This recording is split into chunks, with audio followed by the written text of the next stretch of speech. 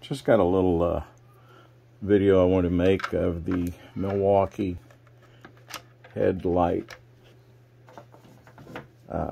which comes with a mounting strap.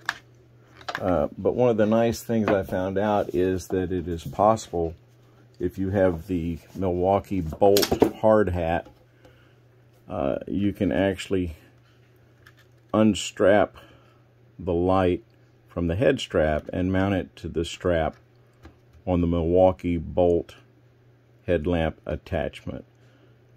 They don't really mention it in the product description for the headlight, but it does have a split bracket, so you can run that strap through it.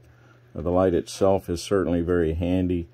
It has 5 modes of operation, on-off switch, and then it cycles through the modes. So, hard to do with one hand, but turn the power on. This is the brightest mode, which is pretty bright to look at, and then you cycle through a kind of a spotlight mode at high power, spotlight mode at low power, a floodlight at high power, and a floodlight at low power.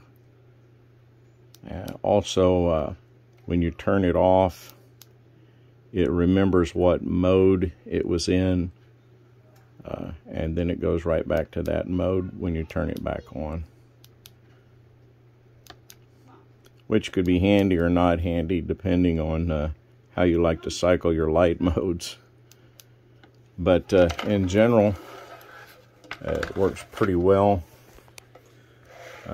What I like about it in either aspect is that it does have an angle adjustment here. Now it's 5 positions. It does not go all the way down when it's attached to the hard hat, but you can almost drop it pointing down to your nose when it's off the hard hat. The other thing I like about the light itself is it's magnetically mounted. It actually has 3 surfaces that will magnetically attract. So you can come in and put it on straight, angled down about 45 degrees, or angled up at 45. So overall, this is far and away my my favorite little forehead mounted light. Enjoy.